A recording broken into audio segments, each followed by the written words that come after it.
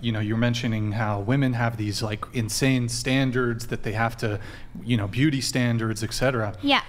And I was actually, you know, little devil's advocate here. I can actually make a very compelling argument that the corresponding male beauty standards are actually, you know, if we're talking about the, shoot, there's a specific word for it that's evading me right now, but the male beauty standards are actually far more difficult to attain and achieve than the I would agree female with beauty that standards. because for a lot of Anybody female... disagree? with me on Disagree. that? You I want to disagree? hear your I compelling disagree. argument. Honestly, I disagree. Okay. Because a man is, you don't have to be that hot. Well, you let me just ask- have to have, you have well, to have charisma. You have to have, you know. Well, a certain yes, amount of men things, can but- make up for their deficiencies in perhaps certain ways that women can't. But when it comes strictly to physical appearance, if we are talking about physical attraction, most women rate. I think the study or the statistics on this are. Most women rate like 80% of men as unattractive. And like this is evidence. But why though? Yeah, so that's what? That's why I said I disagree, because I feel like the comparable to like apples to apples, whereas, you know, for women it's the looks, but for men I feel like the heightened, you know, expectation in society is like they've got to make at least 6 figures, and they've got to have a house, and they've got to do this, and they need to pay all of our bills, and my money's my money, and his money is our money, and Right. like I think that's maybe where I would agree more with like the unrealistic expectations and standards in today's society, but I not think- necessarily in looks. I think for Well, like women though, we can easily go to like a salon or whatever and get our nails done, our makeup done, our hair done. We can change a lot about ourselves. We have all these options, but like men can't grow taller. Men can't, you know, A not be haircut bald. makes a and- big difference. Yeah, Yeah, have you ever yeah. seen a man All it that's takes is a tattooed haircut. I like agree. hair on his bald head? Well, like they're doing stuff too. There are barber things shops they can that do, but that. I would say it is probably harder for men to attain those standards. However, I will say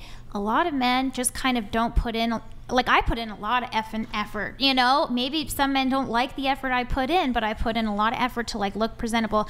A lot of men just kind of show up, and I feel that's like not they. true, though. I don't That's not agree with totally that. true. I don't I agree. don't know if maybe it's in Canada because I'm looking through the apps But- and on the street, and I'm just like, I feel like I'm doing a lot. Okay, and they're but doing very my little. counter to that would be, well, what are all the things that men need to do in order to be attractive to women?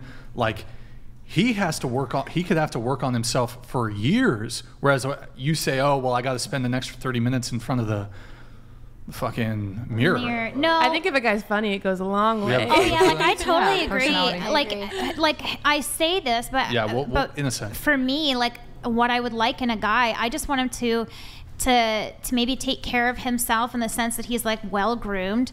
I don't care so much about his height. I don't care so much about his weight. Like I'm not picky. I want a man who's relatively average, even in his income.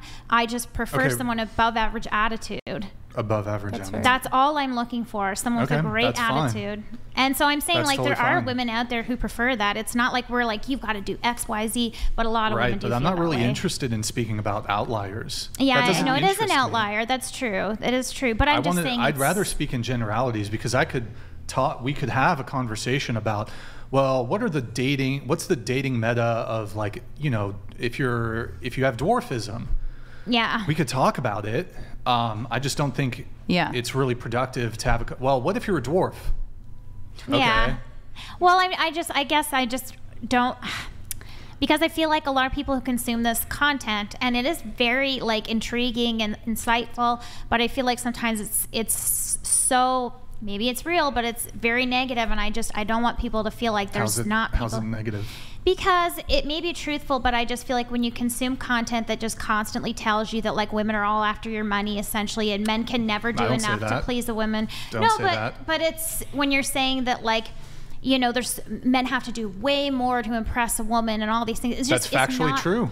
Generally, It's factually yes. true. But I'm saying the reason I said it is because it's not always true. And I know you hate the outliers, but I just want people to know there is hope out there. Okay, if I can concede that it's not always true, Yeah. can you concede That it's generally true. mostly 100%. generally yes, true? 100%. So I guess I Okay. just wasted your time. I with that forgot what the conversation. question Yeah, I was even just about to Okay. ask, what was your the original statement? thought? One time Where did you guys concede? one time I watched dwarf porn and I felt really bad afterwards. Thank you for sharing. That was Thank you. beautiful. Just saying. So what it was the didn't feel original good. thought?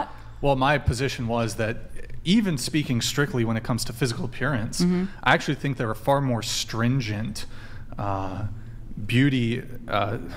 Beauty's not the perfect word, but beauty. Let's just physical attraction physical standards. There's far more stringent beauty standards on men than the reverse. For example, here's one example, and we can actually show you a couple things, but I would argue that when it comes to body fat percentage, which is just one metric that people typically use for finding somebody attractive, I would say that the acceptable body fat percentage range in terms of body types that men will find attractive versus the reverse, it's much more wider in women. So women can fall within a much greater diversity when it comes to their body fat. Like a man can like a woman with a low body fat percentage, thin, athletic, boom, boom, boom, all the way to like thick. Actually, most men don't like women with low body fat because they feel like it looks too masculine even. Well, okay. And then when I say healthy range, we're just saying the range. Healthy range. Yeah. Healthy range here. I think I mean, just anatomically, like if you learned anything about like anatomy and physiology, women naturally inherently hover around a 20 to 30% body fat range. That's just naturally where we are, especially as we age. Men, only super athletes are like 6% body fat. So the average is somewhere closer to like 10 to 16%.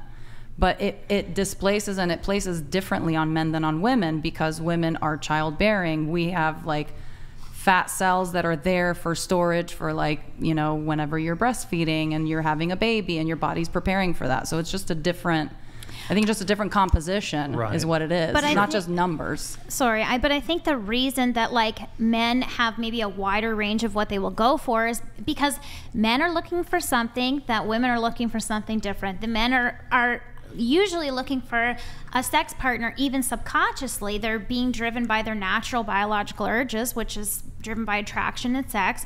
So they're which going is to why. have a Why wider, do they want sex biologically? Because they were born that way.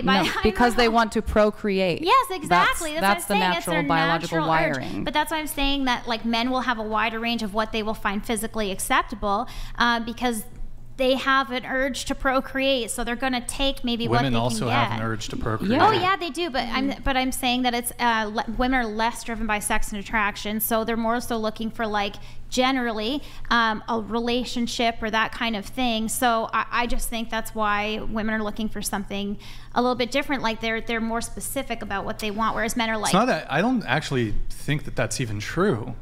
I think what ends up happening. Are you familiar? I'm assuming that since you've seen the show, you're familiar with the term hypergamy. Yes. So here's what I think ends up happening. It's not that there's a lack of men that are not willing to commit to women.